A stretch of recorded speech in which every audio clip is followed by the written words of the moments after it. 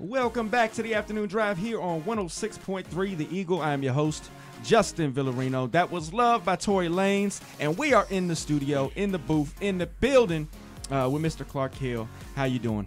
Another day, man. I hear you. All right, so got a couple more questions for you that everybody wants to know. Where are you from? Man, I'm from a little tiny town in Florida. It's called Stark. It's in between Gainesville and Jacksonville. So I live about 8 miles from a joint training facility, about 40 miles from NES Jax, which is a pretty big naval station. So the big question that is on everybody's mind right now, or at least mine, Noles, Canes, or Gators? Gators all the way, man. I didn't know there was Noles or Canes, you know. I hear that. All right, so what were you like growing up? Oh, man, I was a punk, just like I am now, I guess, you know. Like, I had a unique lifestyle. My dad was, a professional football player for a little while and kind of old school. Taught martial arts for about 17 years. Ended up in Department of Corrections, which is a prison system in Florida, working as an investigator by the time I was a kid, you know. So he retired from there. So I kind of had a pretty paramilitary lifestyle, honestly. Dad was pretty hardcore. So I grew up more like an adult, man. So as a kid, it was football, church, and kind of work per se. So I just started out like that and moved into getting out of sports. Got myself in a little bit of trouble when I was a teenager, so I had to kind of grow out of that. And then, you know, here we are. I'm 30 years old now. I made it this far. So yeah, I think all of us boys, we all go through that little phase where it's we got a rough patch in our teenage years. Yeah. We're trying to figure out if we want to be a man or we want to be a knucklehead. Yeah, that's right. So I can definitely sympathize with you on that and definitely feel you on that. Thank you, man. What is it that actually got you started in doing music, though? I mean, I've played music pretty much on and off my whole life, but just kind of fiddled with it and played around. And about 4 years ago now, I went through a rough patch with my wife, and you know, you can't make this stuff up even in a movie. You know, like I literally on my birthday, you know, wisdom tooth cut out, like, and anesthesia didn't work, and then my wife leaves me. You know, so I sitting around being a big crybaby, and my brother-in-law, who is what you call like a cover band musician, you know, played in bars, come and got me out of the house. Like, hey man, you need to get out of the house. You know, you can't sit here. And I went out that night, played some music for the first time in years, and then I caught the fever, and then being the crazy guy that I am, I just took it to a new level and just started kind of pounding the ground, man, and kicking indoors and trying to see what I could do.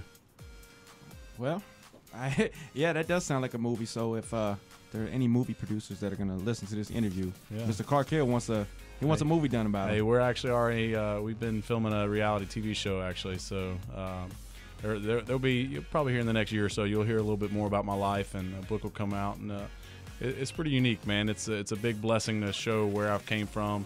It's funny because my life isn't the typical like bad life, and then success. It was more or less like everything was clean and almost perfect and tidy, and you have a really bad decision, you face some severe consequences, and then you have a choice to make. Do you sulk and cry about it and live in the shadows, or do you be a man and come out fighting? And I came out fighting, and here I am.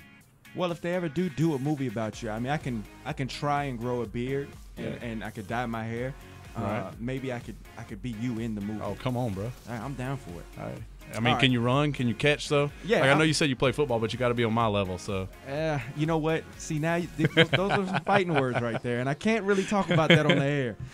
Who was your favorite musician of all time? Oh, man, that's a hard one, but since matter of time, I'm probably going to actually go with, I'm going to give you three, okay? Leonard Skinner.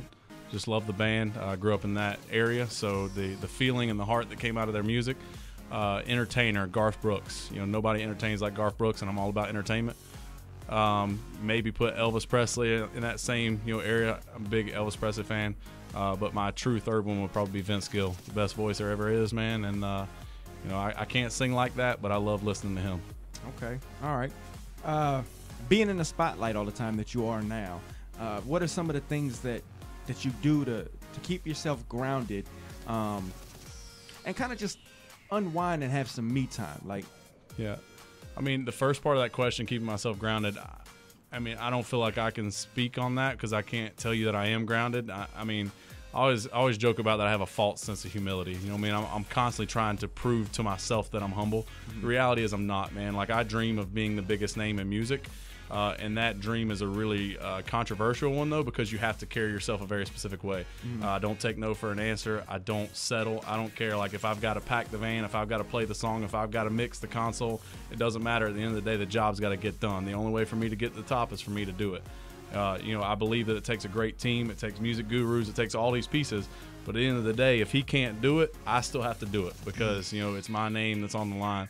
So I think kind of that keeps me grounded because the thing is, I believe I'm going to be at the top and I'm not there.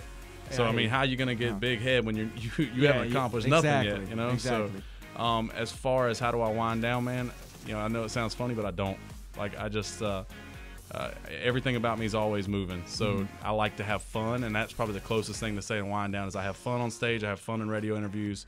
I'm always about setting the tone for the next time we meet, and I'm always about making sure you remember who I am. And that's fun to me. It's fun to know that I'm going to walk out the door, and you're going to be like, man, that cocky joker thought he could beat me in football. And the next time we come up, we're going to be tossing a football trying to see who's for real, So that's how I have the most fun. Okay. All right, well, we're going to break right quick, and we're going to jump into a song. But don't worry. Keep it locked here. I got more from Clark Hill. And remember, if you missed this interview or missed part of this interview, you can catch all his music tonight going down in Mario's Courtyard at 1800, 6 p.m. if you don't know military time. He's going to be out there performing with his music guru, Corey, and the rest of his band. We're going to jump into the music right now. This is Body Moves by DNCE. You're listening to 106.3.